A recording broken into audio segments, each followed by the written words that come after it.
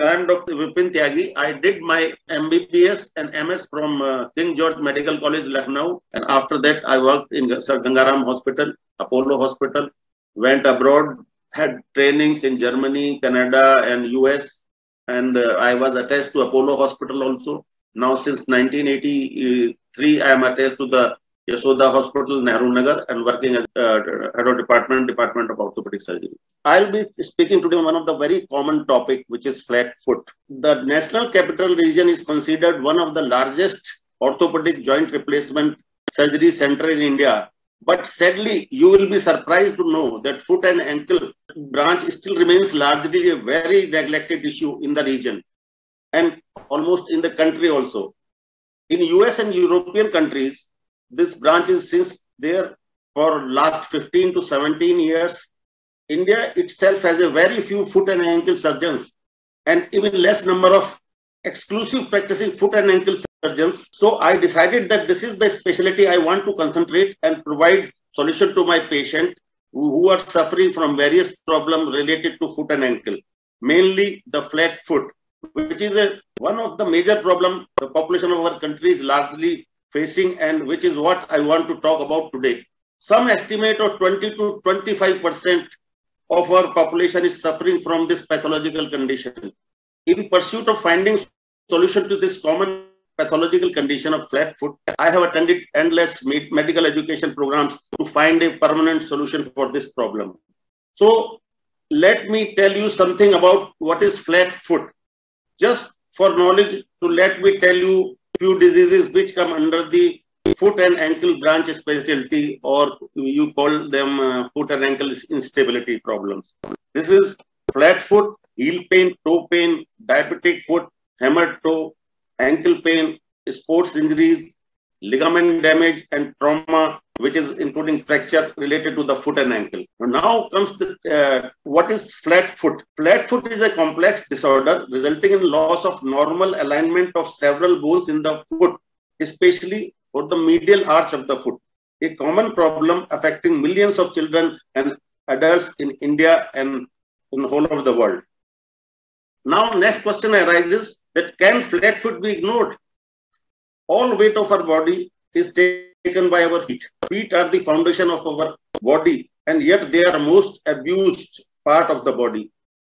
We take thousands and thousands of steps a day and millions of steps in a decade.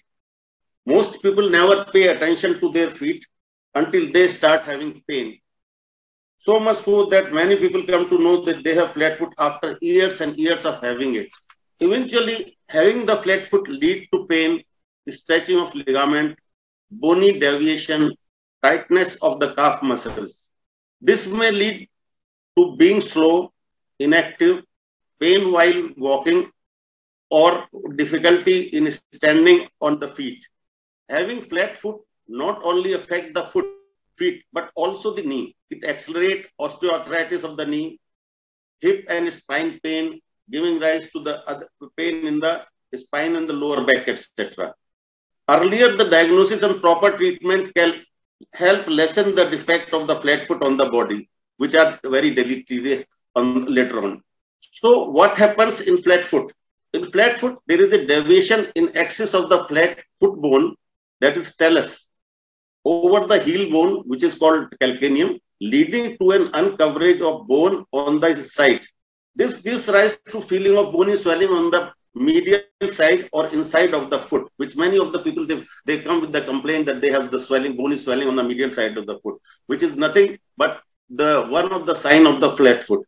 If ignored, it gives rise to collapse of the medial arch, and the medial arch further and damage the tendon of the medial, that is inside of the foot, which is called, which tendon is called posterior tibial tendon.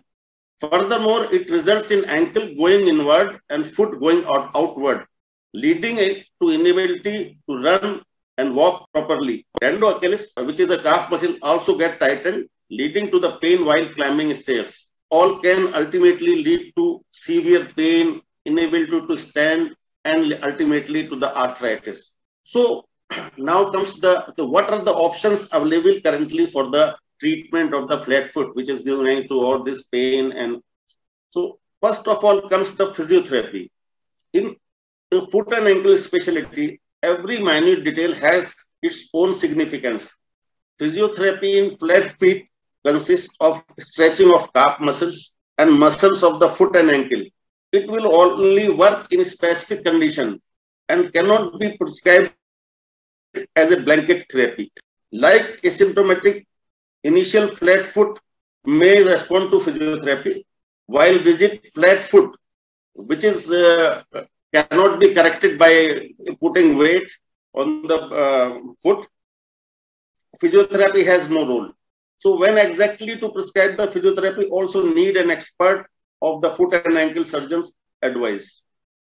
Also, let's get few things straight. Physiotherapy is not a treatment, but stretching these muscles, we are helping the patients today better to the deformity and eventually have less pain, but does not cure the foot root problem, that is flat foot.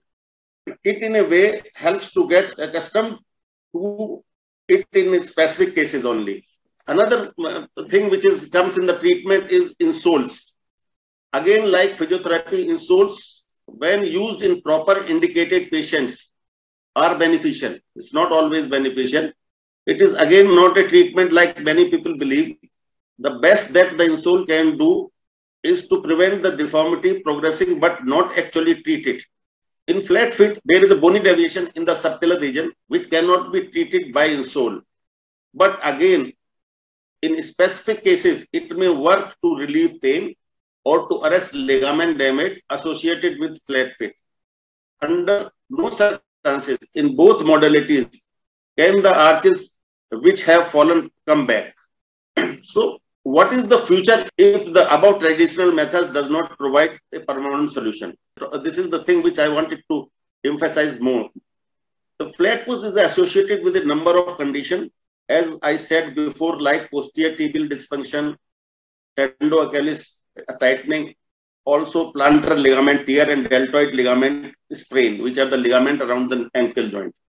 In young patients, relatively these associated symptoms are not present or less severe. This is when dislocation occurs, the flat foot gets treated. So, in my pursuit of finding a solution for this common problem, I came across the medical device called sinus tarsi stent or Hyprocure. It is basically a stent.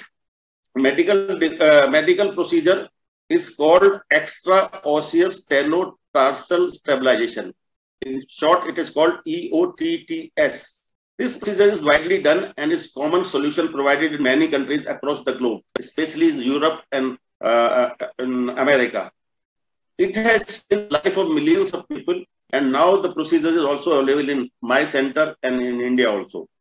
This procedure is minimally invasive, and we use a stent in the sinus tarsi, which is a tunnel between the ankle and heel bone, and it arrests the dislocation. The procedure takes only 15 to 20 minutes to do, and patient can start walking on the same day without any bed rest. The arches can be visualized on the same day itself, and alignment correction is instant. The patient start walking same day, but initial difficulty in adapting to the new correction. He may have 5 to 10 days to adopt for this procedure nowadays.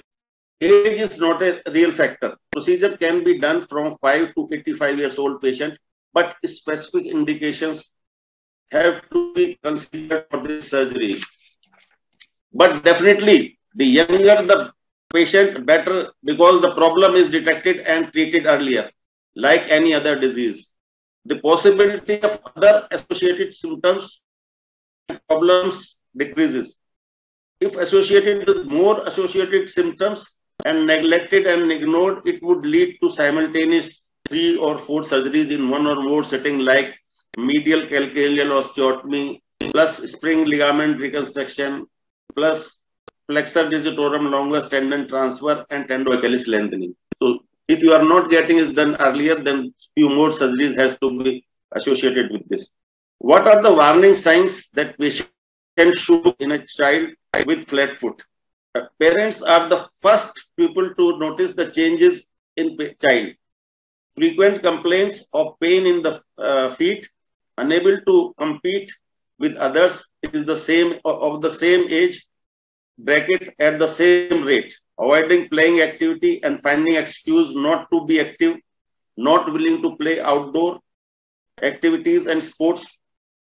Also, consulting a foot and ankle expert for a flat foot should be a primary goal, even when asymptomatic, as the progress of deformity can be documented and proper advice can be given. After the procedure, if child or adolescent grows, does the stent need to be taken out? This is the last question in this procedure. So, the beauty of this procedure is that it is not a bony procedure. It is just you put a stent in between in the tarsal tunnel. So the stent is placed in the tunnel, which remains the same throughout the life, regardless of the age and growth. Also, the chances of complication decreases as it is not a bony procedure. If, however, due to some trauma or accident later on, if stent is creating a complication, then it just has to be taken out within, which is only 10 minutes procedure, without any big incision or with big pain, etc. So thank you very much. This was my topic. Thanks a lot.